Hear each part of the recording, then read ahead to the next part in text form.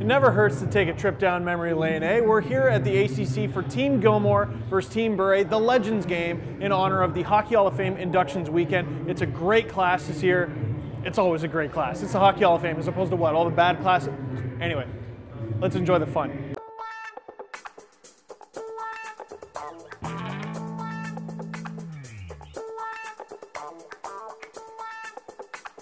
You've been a leader in your career. What do you expect out of Mr. Gilmour in this game? Oh, it's going to be good. It's going to be a lot of fun. He's got himself on defense. I'm giving you a heads up right now. He's playing defense like his junior days.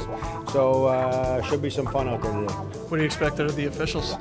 Well, hopefully they're the same, miss everything, but just keep the game going, the clock ticking. We don't want to stop anything.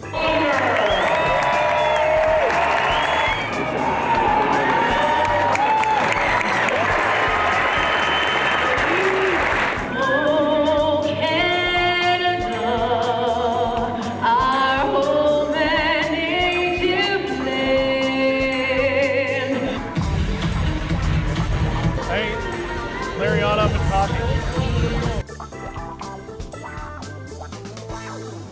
This is actually a much better pace than I'm used to seeing here at the Air Canada Centre. It's funny how this game starts with, oh, you know, we're just here for fun and we're just a bunch of old guys. Then all of a sudden they're flying around the ice and like getting chippy and stuff. So you played in the NHL pretty recently. How do you think these guys stack up now that they've been out of the game for a while? Oh, they look pretty good. Skills didn't go anywhere, but just not that fast anymore. But we get aged, all of us.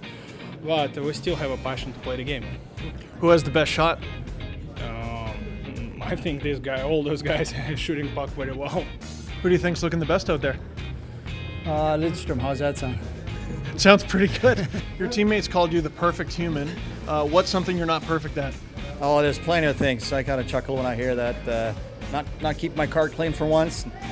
There's a lot of things that Chris Draper and Chris Oss could came up with that name. So they're the pranksters behind that. Who do you think is a better defender than you? Is there one? I don't know. I'm gonna have to let other people come with an answer to that. But I would have loved to have seen Bobby Orr play live, see what he was like, how he revolutionized the position.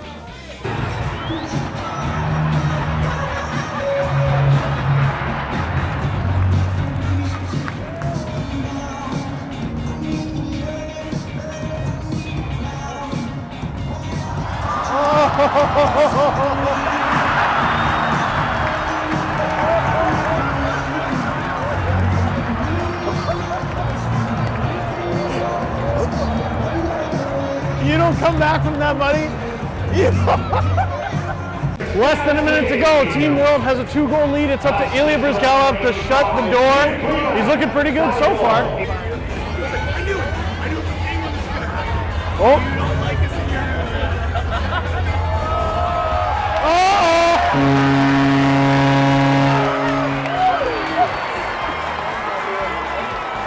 27.9 seconds left. It's a 5-4 game.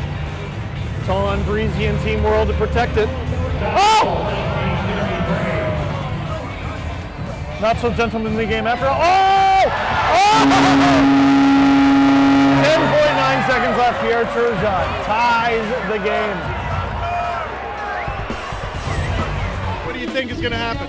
All I know is that if Dougie Gilmour and Bure shoot and one of them score a goal, it's going to be crazy in this place. It's been fantastic to see these guys come back on the ice, man. I mean, Doug Gilmour's why I played hockey. It's awesome. Dougie! Honestly, Doug Gilmour, boys. Dougie! Oh! Off the post and in.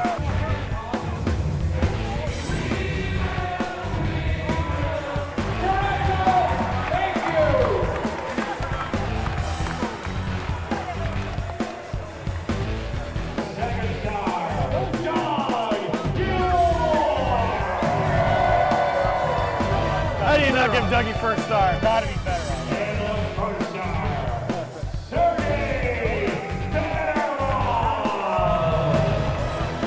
One thing I learned from today is when these guys played, they were way better players than me. But now, no, they're still way better. What did you think of the comeback/collapse at the end of the game? Yeah, you know, it was great effort. Coaches got the right players out on the ice at the right time and pulled the goalie not quite early enough. Maybe almost too late, but fortunate to be able to come back and tie it up and then win the shootout. Well, you're in the Hockey Hall of Fame now, and congratulations, but what do you think my odds are of getting in? I don't like your chances, but you know what, there's always next year. You keep plugging away, you never know. I'm hoping for a shallow class. The Legends game is over. Big 6-5 comeback win for Team Gilmour over Team Bure, and it was a really fun event, but the sports world, it moves quickly. Now it's on to next year. Who do you think is going to get into the 2016 class?